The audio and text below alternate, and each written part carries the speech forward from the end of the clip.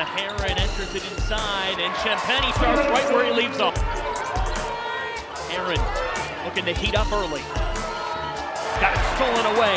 Nick Rutherford whams it home. Ability to drive, and of course generating offense of their defense, and that's what Nick Rutherford does. And there's a quickness to how he moves. Coach Mike Anderson saying we want to play a style that New York City loves. They love Mustafa Heron. Down at Wagner. Roberts. The defense by Wagner. Backdoor left open, and Heron scores it. Assists on 11 field goals. Sharing is caring this holiday season, and so is a slam! Champagny left open, and the freshman scored.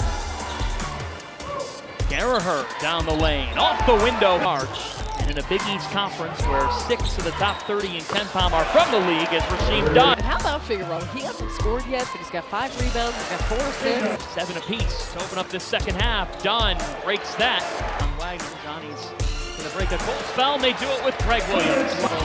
More than 25 minutes a game. Ford was trying to bring the house down. 40-minute game, it's about those sustained levels of focus and intensity. Heron rises and hits. Leading the Seahawks today. 15 on the shot clock now. Figueroa, his first field goal is a 3.